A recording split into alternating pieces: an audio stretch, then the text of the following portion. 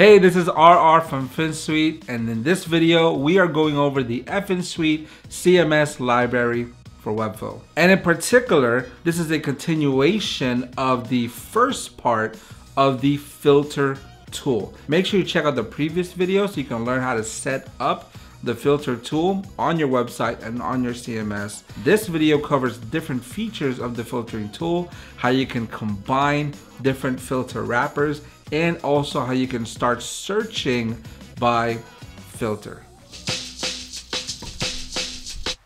We're in our designer and we're gonna go ahead and look at the other filter options that we can do with our Webflow CMS. So this was the one that we were working on in the last video. Right now, as you can see, we have the filters in place and it is set up as exclusive, meaning that you can only select one at a time. So if we were to look at the website, let me publish it really quick, just to make sure that it's updated.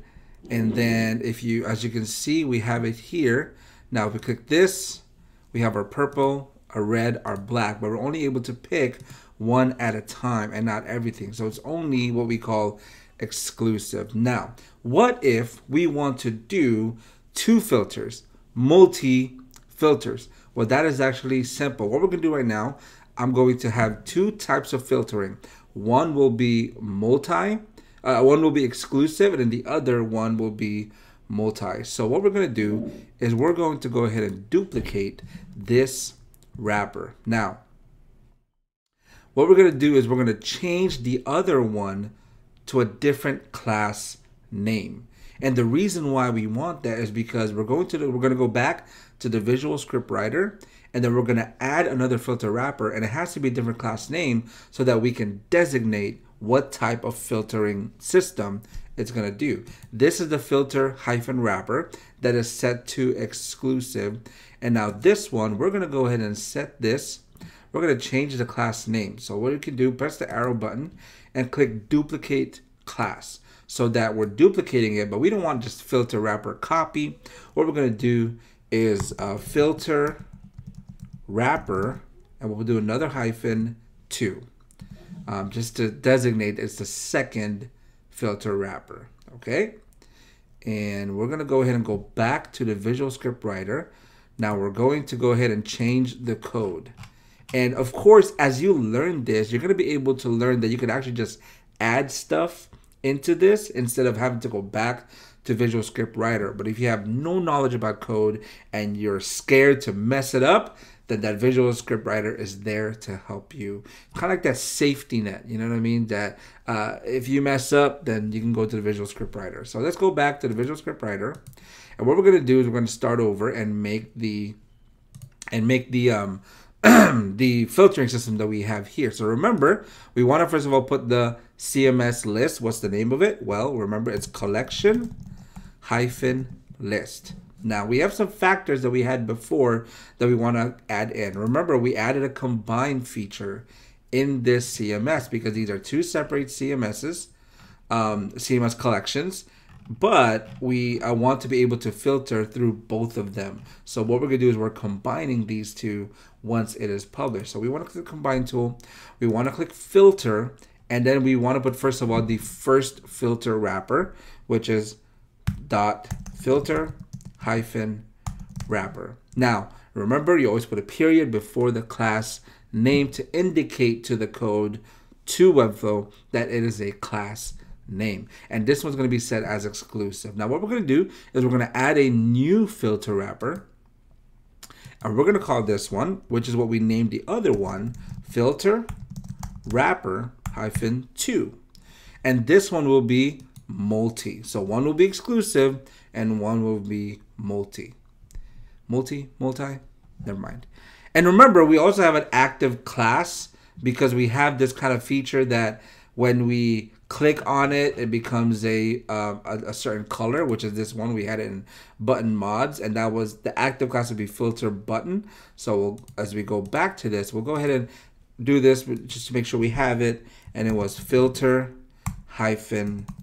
active. And of course, you have the option, you want to add animation, you can do that. Maybe let's add some animation. Let's add some easing. We'll do an ease in and out. And I think that should be fine. I don't really need to add anything else. So we have some animations. We have our filter active. We have our 2 filter wrappers. So go ahead and copy the code. And we're just going to replace the code that we currently have. Now, as you can see, if you go back, you could actually just probably copy this part right here and then paste it, and you should be pretty much good to go.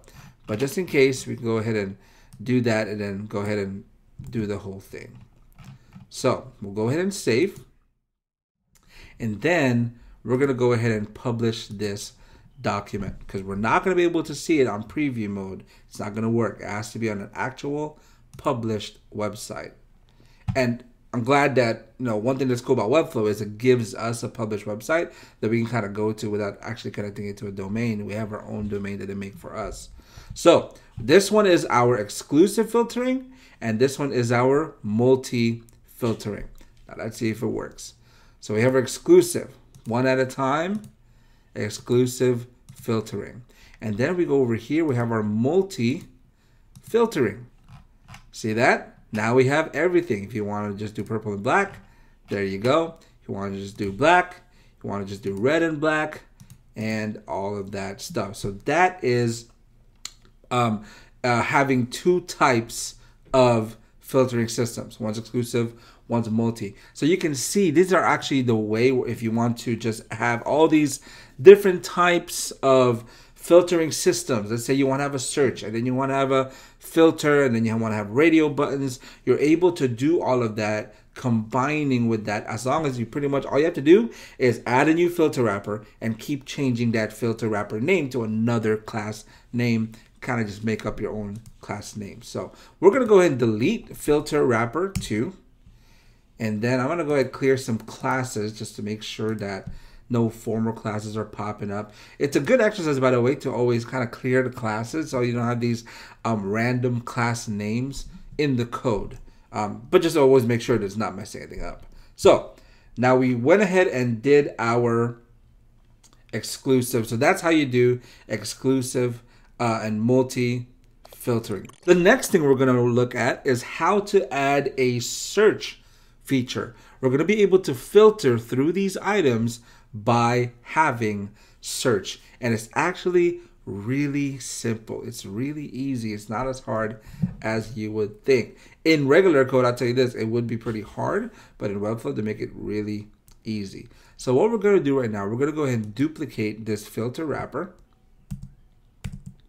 And we have it right here. And I'm going to style it a little bit, where I'm going to have it be not necessarily all the way aligned.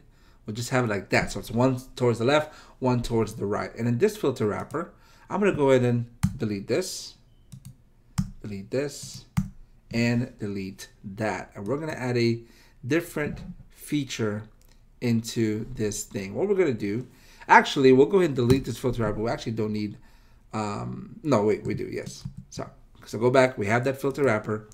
And then we're going to add a form block into this filter wrapper.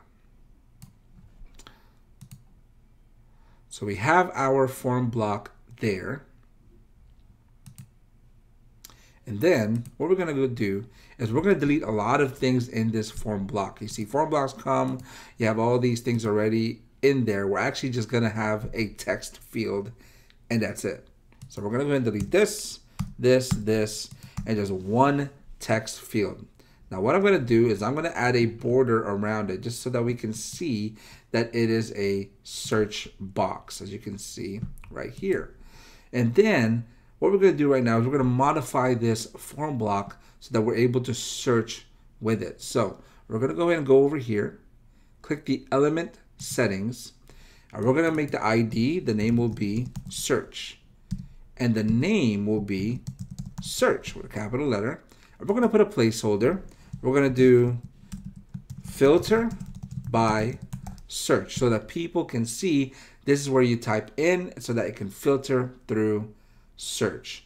Now we're going to add an attribute so that to make sure that's going to be filtering through these things. And it's actually pretty simple. all we're going to do is we're going to add an attribute right here. And we're going to do the name will be, remember the name will be filter hyphen by. And in the value, remember on these buttons, we did filter by purple, filter by red, filter by black.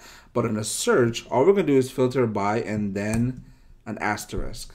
That's it. This signifies to the code that we are doing pretty much whatever is typed, that's what we are filtering. And how this works is whatever you type, if it finds that word within the CMS items, it will show up. That will be the one that will show up. So let's go ahead and style it a little bit just to make it consistent with our design so far. And then we're gonna make it centered. They add some margins. I'm gonna delete these margins just so that we are good to go. Okay, now let's see if this works. Hopefully it does. So we published it, and we'll go ahead and look at the website. So let's see. Let's type the word sweet. And there you go. Notice it went ahead and filtered all of the ones that have the word sweet on the CMS item. Notice here, sweet, effing sweet, effing sweet, sweet. And this was kind of confusing, but I was like, why is it showing? Of course, it has right there, Finsweet. If we were to search, remember we have animals as well. So let's say we put lion. Did we have a lion? I forgot. Cheetah? There you go. I thought we had a lion. I guess we didn't. A gorilla. I know we had a gorilla and all that stuff. And what's cool is, if you didn't know, we actually ended up combining the filter with the combine tool. So now you have different filtering options. You can filter by pressing a button or by searching. If we search black, the ones that will show up will be the ones that have the color black on it. And so that is how you add a filter by search option on your CMS. And so now learning this, you're able to figure out that you actually can just go, you can just go whatever, wherever with your filtering system. You can add these filters. You can have so much filter options. You can switch between exclusive and multi, and it's very simple. All you have to do is just always add a new filter wrapper on Visual Script Writer and just make sure you designate a class name to each filter wrapper. And also you indicate that on Visual Script Writer. So you have the class name on Webflow, and then you have the class name on, you indicate that on Visual Script Writer so that the code they are pointing to each other. And there is also a feature that Finsweet has created so that you are able to learn to do other things and give you examples on this Finsweet CMS library for Webflow. So we'll go ahead, and that is the Cloneable. So let's check this out. If you notice here, this is one where they added all these different type of complex filtering systems. They added a reset all, where you can kind of reset everything. And as you can see, how do you figure it out? How do you know? Well, all you have to do, click at it, and notice on the attributes it says filter by strategy. And there's so many things here. We have radio buttons by year. You're able to do many things. A lot of these have to do with changing the attribute. And if you check out the page, they have other examples as well. We have over here example 8, where you can filter by a number range. Now, how did they do that? Well, check this out. Click the button. Notice the attributes. It says filter by 1.8 to 28.4. This one says filter by, oops, clicked the wrong one, 31 through 60, and it will automatically find the number ranges between that. They have other things as well, which is one that I'm going to talk about a little bit, but not in much detail. This is how you can filter within a nested collection, with a collection list that has a nested collection. Now, we're not going to go over that in this video. We're going to go over that on the video on the nest tutorial, not next tutorial, Nest, N-E-S-T tutorial, which is another tool that the Finsweet web CMS for Webflow has. And those are the different options that you have available for your CMS when using the filter tool. On the next video, we are going over a tool that is similar to filter, but it is sort. That's effing sweet.